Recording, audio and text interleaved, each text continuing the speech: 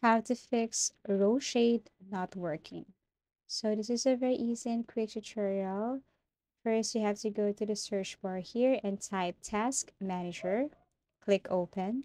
And what you're going to do here is to simply look for applications or systems running that can affect Roblox player and row shade.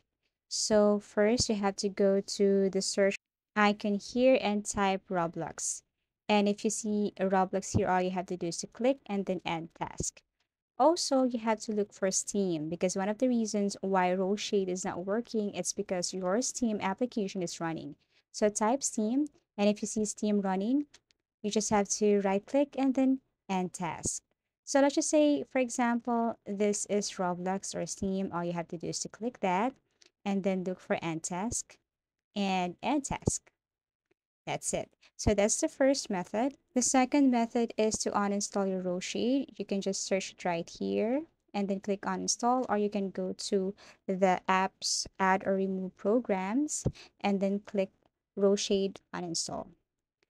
And then after you uninstall RoShade, all you have to do is to go to any web browser and then type RoShade, okay, or RoShade download, something like that. Click this one. And then you can now start downloading your RoShade.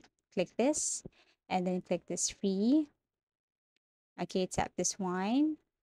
Okay, and wait as it is processing. Now all you have to do is to simply click skip if you can see skip. Now this is what it looks like, and all you have to do is to click run as administrator. And then what you're going to do here is to simply click install, click next, and then click next. And then you can check the following and then click next. And then you have to wait. And after that, all you have to do is to simply click next. And it will install your RoShade. Okay, so once done, click close and follow. So you just have to look for Roblox player and then right click. Okay, and then click open file location. Now you have to click again and then go to properties.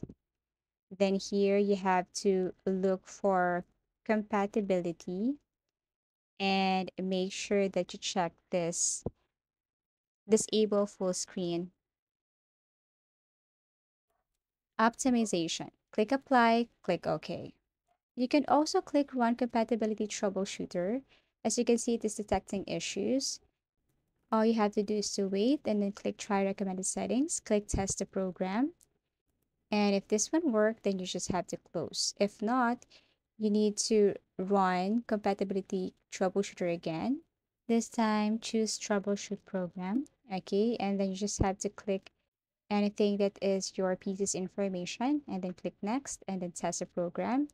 And if this one worked, then all you have to do is to close this one and then run Roblox again and see if this methods or any of these methods work.